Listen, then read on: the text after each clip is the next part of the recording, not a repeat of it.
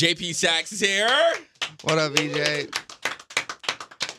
How are you? I'm having a lovely morning, and I'm very happy to talk to you. I am so happy to finally see you in person because I feel like so nice. every time we talk, it's on Zoom or, during COVID. You have a kinder demeanor in 3 dimensions. Do I? Yeah. Oh, thank you. I feel very welcome. How are you? Well, I'm happy. We were just talking about the intricacies of our sleeping habits. Yes. So my eyes are not as itchy as they were when I woke up, and your headache's going away. Yes. Is it going away, or am I just forcing No, optimism it's going on away. you? I took a Benadryl before, not a Benadryl, the Sudafed before you walked in. Nice. So it's slowly going away.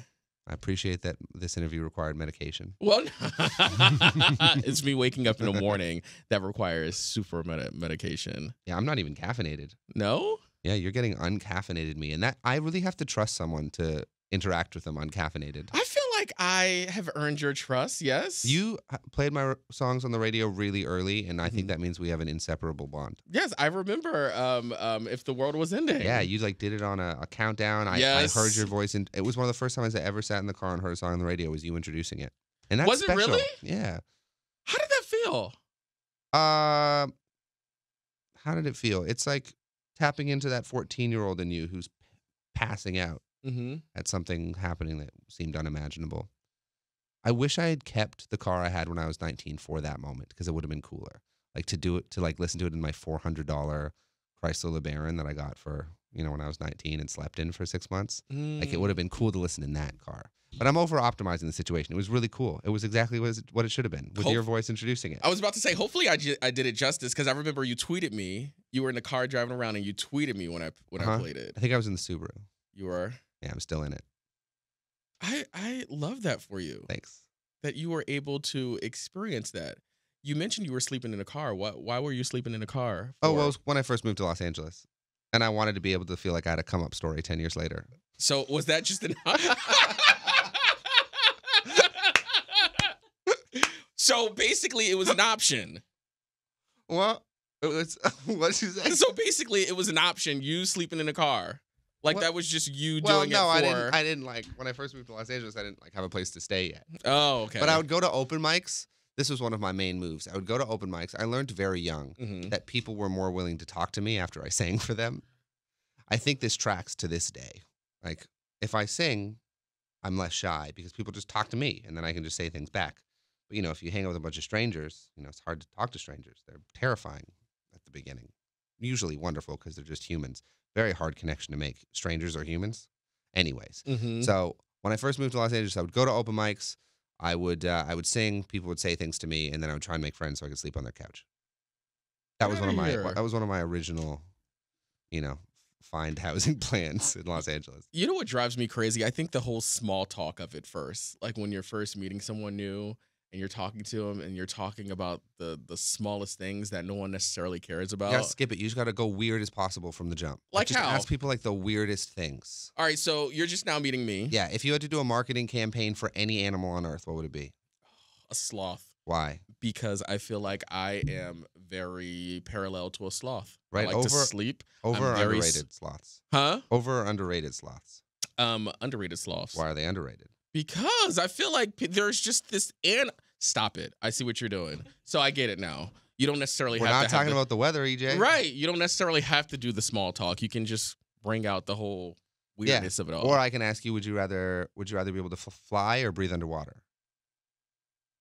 Breathe underwater. That's my choice too, because I'm afraid of drowning.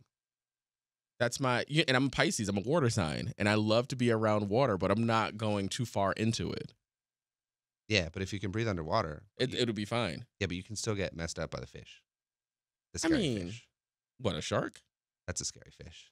I mean, dolphins bully sharks. Dolphins, I think, are an overrated animal.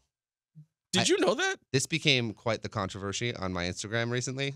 Go ahead. Well, because I said something, I don't remember what the context was. There was probably no context. I was probably just being dorky and random like usual. But I said something about dolphins being evil because people keep telling me dolphins are evil. Allegedly. I don't have evidence to. I'm not a marine biologist. Let me tell you, I know a story where a dolphin saved somebody's life. Sure. And I feel like I hear that all the time. I mean, I feel like maybe the problem here is that we're not applying a broad enough, nuanced perspective. Mm-hmm. Like if a species doing evil things makes the species evil, then humans are evil. So just True. because there are some evil dolphins doesn't mean we can't still love the cuddly ones that are in captivity at SeaWorld.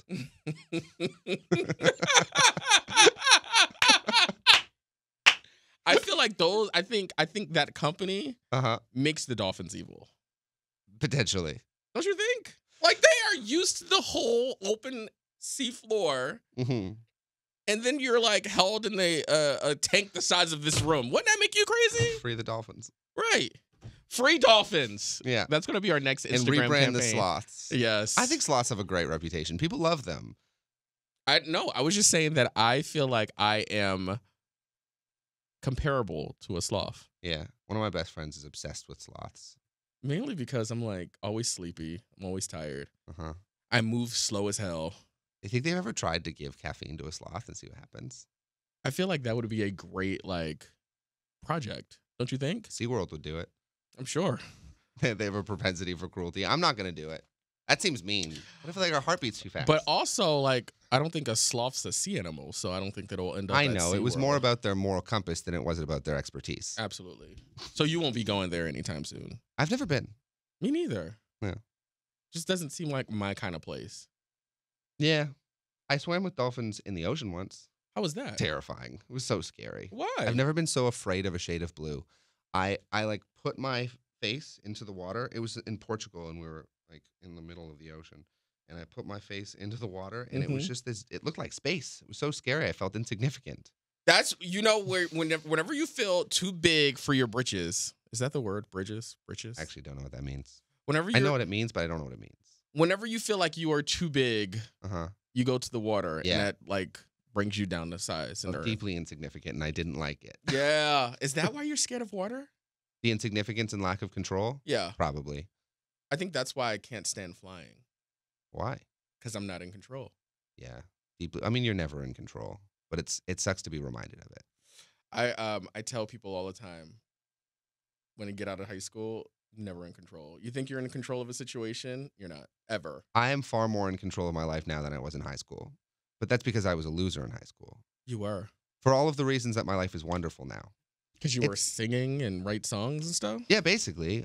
I say this when I meet younger fans. Just pay attention to the things that people make fun of you for when you're 16, because the things you get made fun of for as a kid are usually the things that make your life unique and wonderful when you're older. Right? Because I got made fun of for being sensitive. I got made fun of for singing. I got made fun of for being a ginger. Now that's my whole thing. Yeah. What would they say to you for being a ginger? Kids They are used to so call me, damn They used to cruel. call me booger brows, Oh, which is hilarious. And I like the alliteration. I don't get But now I don't have the emotional attachment, so I can just see it objectively for its humor. I don't understand booger brows. Well, look. They're booger colored. Oh. What? No. Because I have blondish, dirty blondish eyebrows. Mine are normally green. Green? Yeah. You dye them green? Mm-mm. Not my eyebrows, boogers. I see. Got it. Off the That rails. tracks. Right quick, tell me about the new song. Oh, I Don't Miss You. Yes. My new song's called I Don't Miss You. Okay. It's a lie. Really? Well, yeah. It's a lie. It's a song about trying to contextualize the feelings that you'd rather not feel. It's a song about trying to find ways to tell yourself that the emotions that you are trying to avoid you don't have. You just if you can maybe look at them for the right angle, they'll be easier to figure out. I don't miss you. I just fantasize about you being someone who loves me. It's not fair to anybody, but I just can't get you off of my mind. I don't miss you. I just fantasize about you being someone who loves me. I can't help it how I dream as if you're painted on the back of my eyes. I don't miss you. I just think about you all the time. It's absurd. Do you ever get in your head? Yes. Sorry.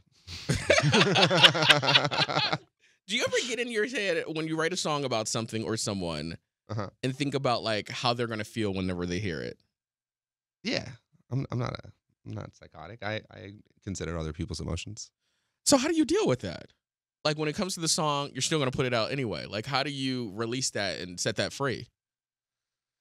So you're asking me, how do I contextualize my consideration of other people's emotions in a song about how I'm trying to recontextualize my own feelings about other people's emotions? Yeah. It's kind of meta in a way. And it's not oxymoronic, but a little bit. Yeah, I mean, I think when you live a life where your emotions are tied up in your art, you have to consider the real world implications of the art you are creating. Yeah. One more time. Well, I mean, my job is turning my reality, my emotions, my feelings into art. And I, for better or for worse, have never created art from a place other than my own life, my own sincerity, my own experience, my own reality. So, yeah, there is the consideration of how, you know, how the songs I am writing intertwine with the reality of the emotions I'm writing them about. I'll give you an example. I have a song called The Few Things, a love song. I wrote it like 5 years ago. And the girl I wrote it about just got married. And she invited me to the wedding, which was very kind of her. But I had to say, Plot twist. I'm sorry, I can't make it to the wedding. I'm playing Madison Square Garden that night. And then I got to tell that story at Madison Square Garden, opening for John Mayer, singing a love song about someone getting married. Well, she wasn't getting married when I wrote it. I mean, no, but just the. I know, but so sometimes when you make art about your emotions, those emotions and that reality and those songs kind of intertwine themselves into strange little situations. She was getting married on the same day? Yeah. As you were playing Madison Square Garden? Yeah. Was that... I don't want to be petty, Uh-huh. but I am going to be. Go for it. Did that feel like, not necessarily poetic justice, but did that feel good? That had to feel good. I mean, it felt good because I was happy that her life looked like something that was meant for her and my life looked like something that was meant for me. Mm-hmm. I was having a conversation with friends yesterday about being grateful for the failures at things that weren't meant for you. You know, I am a firm believer of what's meant for you is for you and what's meant for someone else is for someone else. Exactly. And absolutely, I'm grateful. And, I pray for the things I'm grateful for the blessings in my life. But I also am grateful and pray for the things that aren't meant for me that I failed at. I'm grateful for the failures at things that were not meant for me. And that relationship was one of them. What do you feel like you failed in that relationship? That one, like a long time ago? Yes. I don't feel like it was necessarily a failure of who I was or the relationship itself. I think the love is really beautiful. I'm a strong believer that love can be valid without being endless. I think the idea that the only version of valid love is the one that ends in death is absurd. I think there can be really, really beautiful, contained relationships that end. But I would say, as a 24-year-old, I didn't know how to allow myself to be loved and flawed. I didn't know how to allow myself to be vulnerable with someone. I didn't know how to... I thought loving someone meant showing up as my best self at all times, not showing up as my most honest self at all times. God. So when you said being loved and flawed, explain that for me. Well, in order to be loved, you have to let yourself be flawed in front of someone else. If you love someone so much that you want to just be the best version of yourself for them at all times, and therefore you're not showing them the parts of yourself that you're afraid of, you're not letting them love the parts of you that you're afraid of, and that's often when you can feel the most intimacy with another person. Coming from a songwriter with no credibility on the subject. I'm saying, though, but you know what you feel. These are my feelings, yes. I have credibility on my feelings. Do you think that that's what can break, or what's breaking up relationships now? Like how you said, people are always showing up being their perfect self, but not necessarily like being their true, honest self. You know what I mean? I think a lot of times people think that you have to be perfect in these relationships and not show that vulnerability. Maybe.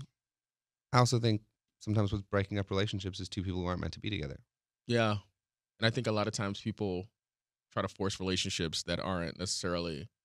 I think we mistake really incredible people for really incredible relationships.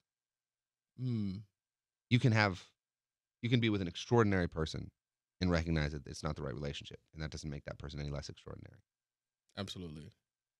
Do you think that you can break up with someone and still be like cool in the end? Yes. You do? I mean, I am cool with people that I am no longer with. Like the girl who just got married. True. Because she invited you to said wedding. Yeah. And you would have went. Yeah. Would you have stood up and been like, I contest? I'm a glutton for emotional tumultuousness. Clearly. I'm a songwriter. That's my whole thing. Is that therapeutic for you? Yeah. Well, yes and no. Yes, because creating a song out of a feeling means taking that feeling, putting it in something other than your chest. Mm-hmm. And having that emotion in something other than your chest is cathartic. Right. But that same tool, the song that's taken the emotion out of you, a year later, when that emotion is no longer in you at all, that song's now putting that same feeling right back into you. So, double-edged sword. It has to feel good releasing that though, and it's not here. You know what I mean? Yes, at first it does feel good. It feels very. I mean, look, I'm extraordinarily grateful that songs are my life. That I get to analyze myself for a living, and then create little song babies that then get to go run around the world and help other people understand themselves and their relationships better. It's a cool way to live. I feel purposeful and grateful that's what my days and nights look like. I say this all the time. The journey that a song takes Mm-hmm. is remarkable. Mm-hmm. Like wherever you write said song at, Mm-hmm. wherever you record said song at, Mm-hmm. put the song into the world. Mm-hmm. The fact that that song is able to go out and physically touch people and get them through certain situations that apply to them. Because I'm not necessarily sure that it's that intent, like to help people. You're just getting it out of your system for you. Well, EJ, I had this like realization a few years ago that was really liberating for me. That the superpower of being an artist is recognizing all of the ways that you're basic, not all the ways that you're exceptional. Like my songs are meaningful because I'm a basic human being feeling basic human things, and I just happen to be able to put them into songs. And other people relate to them because I'm just a human experiencing human things. Just like you're a human experiencing human things. So if I can get my song to feel like my human experience, it's very likely it's going to feel like a part of yours too. Because like we're out here feeling the same things. Like I Don't Miss You, I wrote mostly in Colombia. I wrote most of my album in Colombia. Last May, I went and spent a month taking a Spanish lesson every morning, going to the studio every day, and just sitting at a piano and writing. Nice. And now those songs that just showed up at the piano, looking over a city that I'd never been in before, are songs I get to sing with people, all kinds of cities all over the world. And as we talk about the feelings we're lying to ourselves about. What sparked a Colombia trip? I wanted to learn Spanish. That's it. Well, do you want the short answer or the emotional answer? I'm a Pisces, so I want to be in my feels this whole interview. Go ahead. Well, it was, I think after someone passes, Mm-hmm. it is possible to not just continue to have a relationship with that person, but even develop your relationship with that person, to grow your relationship with that person, to expand your relationship with that person. My mom passed 3 years ago, and she was a fluent Spanish speaker, went to elementary school in Cuba. It was her first language, one of her first language, learned it at the same time as English, but she never taught me Spanish. So for me, part of my grieving process was learning how to know my mom in ways that I didn't get to while she was alive. And to me, learning Spanish was representative of that. And being in South America and being surrounded by new community and, a new feeling of what it felt like to be myself. And not just learning this new language, but learning what it felt to be myself in a new language. And made me feel very close to her, made me feel close to myself. And I got to be creative in that process. So that's why I wanted to learn. See, I love that answer. It's true. And it's almost, was it your way of connecting with her? Do you feel like she gave you inspiration throughout that whole album, writing while being in Colombia and learning Spanish, or no? Maybe. I've only ever written one song about her. It's on my first album. It's called Sing Myself to Sleep. But I don't know, parents are complicated. I had a complicated relationship with my mom because she was always a much more impressive person than she was a parent. But, with her not being here anymore, I get to choose the parts of her that I want to have a relationship with. And I remember watching her speak Spanish with people thinking, who is this happy, joyful, charismatic woman? I don't really know her. You know what's interesting? The same way with my dad. Uh-huh. I would see him be this super charismatic person. Everybody, they would run into me because he was a cop in the city. They would run into me and be like, "Oh my gosh, you're dad!" Da, da, da, da. And I'm like, "Who is this person that they're talking about?" Yeah. Because I never seen that person. Yeah. So I can relate 100%. Yeah. In Spanish, she was she was joyful, she was emotional, she was so present, and the mom that I knew was the mom I would get home and would be drunk every day. Mm-hmm. That was my predominant experience of her, was just a violent alcoholic. Right. But I remember what it felt like to see her in Spanish. I remember that joy. I remember how her eyes lit up. And I wanted to have a relationship with that version of my mom. Like, that's what I want to hold on to. So when I speak Spanish, when I'm with my Spanish-speaking community, like, I feel close to myself in a part of me where I'm close to the part of myself that's connected to her. And that feels really healing. Tell me, what are you working on next? Well, I get to make all the art for the album. So the album's done. I turned in my master's today. Okay. The album's done. Congratulations. Thank you. Now, once you turn into masters, is it like done? Can you not go back and be like, let me tweak this. Let me do this? I mean, not without a number of people being angry at me. I mean, but it's your project. I could. I don't think I'm going to do that. Okay. Have you ever? I mean, I've only have one other album. And the first one took me like 5 years. This one took me 2. Okay. Did I make any changes after it was done? You know what? Once you leave it enough weeks, like, you're going to want to change things because you changed. Yeah. So you're now looking at this art from a different perspective because you now have a different perspective because you're, a month newer. So you just have to let it go. Yeah, basically. So I've let it go, and now I get to spend the rest of the summer making the art around it, making all the videos, making all the, shooting the album cover, doing all that kind of stuff, which is really exciting. It's exciting to like tell the stories in as many forms as possible because there's a lot of conversations with myself on this album, and I want to let people in on those conversations from as many windows and doors as possible. Can I just say it was so much fun chatting with you? So much fun talking with you too. I'm so glad that you came and hung out with me in person. Thanks for being a home base for my music. I appreciate it so much, and for me today. Of course. Come back whenever you want. No, I live like 15 minutes from here. Where? All right, hold on. JP Saxe, everybody. Thanks, DJ. Thank you.